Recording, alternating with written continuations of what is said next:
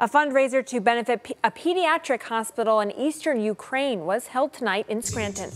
Rotary District 7410 International Service Committee held the fundraiser at St. Vladimir Ukrainian Catholic Church on North 7th Avenue this afternoon.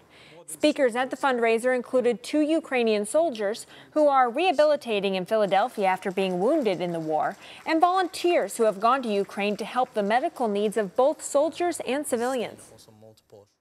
It means a lot for the church, the Ukrainian community as a whole, Ukrainian nation, the soldiers. It means a lot that people still remember the war, because there's lots of news going on around the world, different conflicts, but the war in Ukraine has not gotten any better. Proceeds from the ticket sales, as well as from a raffle at the event, will go to the Children's Hospital.